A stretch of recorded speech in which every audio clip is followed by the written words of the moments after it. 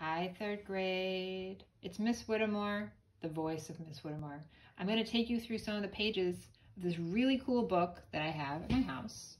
And it's a book of the world, but not all of the countries of the world. It does focus on the 7 continents at the beginning, so I figured we would go through a trip down memory lane and sing a little song. I hope you all know it, otherwise it's going to be news to you. So, here's the 7 continents, guys. North America, South America, Europe and Asia, Africa, Antarctica, and don't forget Australia. Australia is right. Very good. All right, so those are the 7 continents. North America, South America, Europe and Asia, Africa, Antarctica, and don't forget Australia. Very good. Very, very good. All right. So where are we going? We're not going to Africa because we're focusing on Peru. And Peru is a country in South America. So we're going to go to the Peru section. We're not going to go to the Africa section, even though soon we'll be doing that when we focus on Nigeria. But that's not yet. Here's the North America section because there's the U.S. Oh, look, it's Peru, guys. It is Peru, which means that we are absolutely in the, that's right, the South America section. So here's Peru. So I'm going to flip this around so that we can do a scan of this cool page. And then we're going to do a nice close reading of some of it. Because I think it's an inspiring book full of wondrous illustrations that will help you, I don't know, be even more inspired to do the research that you guys are already seemingly excited to do. So let's take a little trip through this page of Peru. So here's the title page. The title's at the top in the left-hand corner. We have Peru. Here's the flag of Peru. Capital of Peru is, that's right, Lima. What languages are spoken in Peru? Spanish is the most commonly spoken language, but then we also know that there's a lot of diversity in Peru. There's a long history. And so Quechua, Aymara, and other indigenous languages. I see here the population says 29 million, which means that the population has grown since this book was published because thanks to our research the other day in the encyclopedia, the Britannica for Kids section, we know it's like 31 or 32 million now.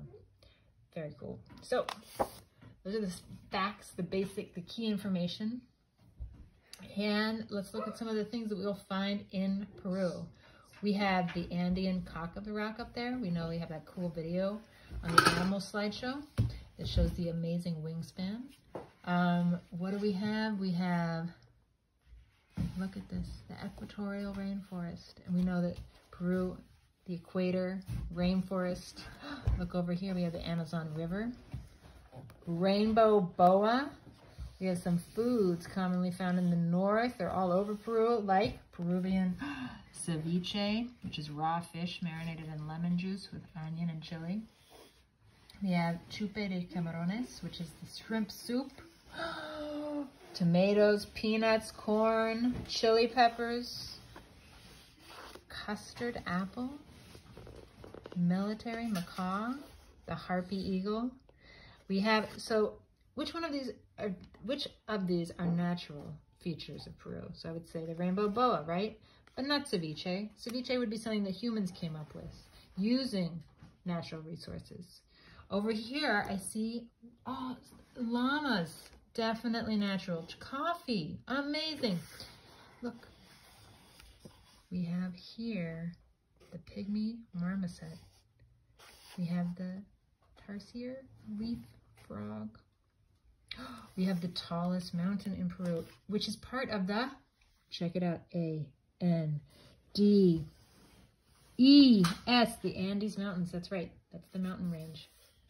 So Huascaran is the highest peak in Peru. It's the highest peak in the Andes mountain range. Over here we have some cities. So again, that's not a natural feature. That's something that humans came up with, right? So that's a church, Trujillo. And then we have, look, it's a roseate spoonbill, sorry. Bonito, we have like tuna. Then we have, oh my gosh, I'm starting to speed up because I can hear my son getting a little anxious in the background. We have a Humboldt penguin. Very cool natural feature. Look at that guy. Yellowfin tuna. South American sea lion. Great white shark. Remember, the Pacific Ocean. It's really important to Peru that they have all of this coastline. The fishing industry is so important in Peru, and it's really important that we keep this, that we human beings, citizens of Earth, keep this coastline healthy so that lots of animals can live here and live harmoniously with human beings, right? I wanted to draw your attention to, oh yeah, what's this? Come on, Machu Picchu. So many of you are interested in writing about that for your human-made feature, but that's not a natural feature. That's an amazing city that was left undiscovered for a couple hundred years, but it's definitely not a natural feature. But it is in the Andes Mountains, which is a natural feature. Guinea pigs, Manu National Park, check it out. I challenge you guys to go on the internet and do more research about some of these, because I know we didn't have that much time to go over this in class, and there's only so much that can be done with a slideshow. So come to office hours, talk about these things, let's do some internet searches. I challenge you to study more and really see that learning about a country is endless.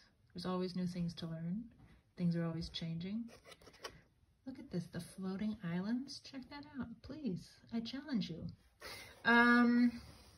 Arequipa, and cotton is grown there. Uru reed boats.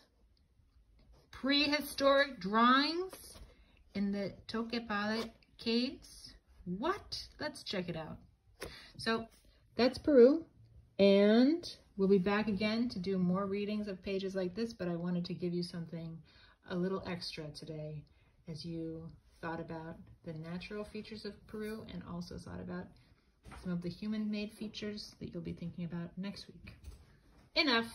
Thank you for reading with me.